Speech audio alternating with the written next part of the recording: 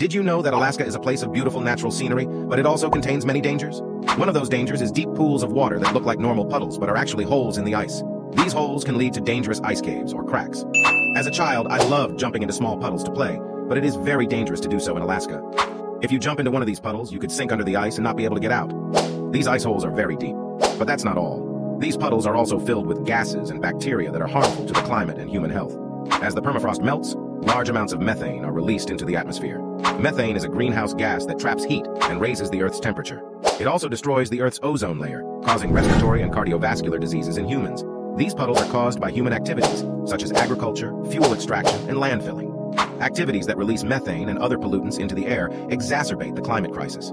Therefore, you must always be careful when traveling to Alaska and protect the habitat there. Subscribe to the channel for more interesting information.